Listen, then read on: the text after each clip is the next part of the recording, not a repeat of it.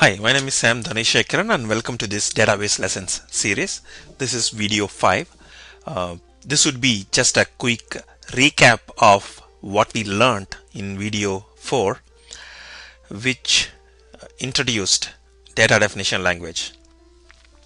So what we saw was, if any command that creates or drops any object like a table, and as well as any commands that change the structure of an object, they are called data definition language.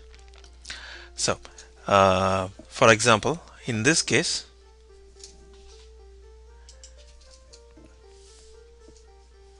like we saw, creating a table, that's a data definition language.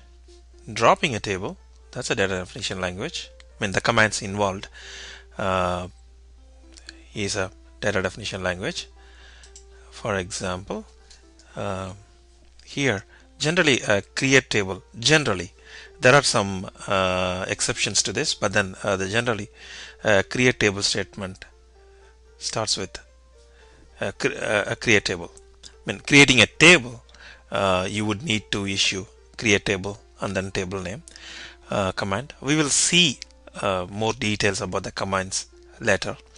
And to drop a table, the commands would start with drop table, and then to change the structure of a table, most of the time the commands would start with alter table. So altogether, these, and there are some more commands which fall into different category, but then they all belong to this data definition language. So what's a data definition language?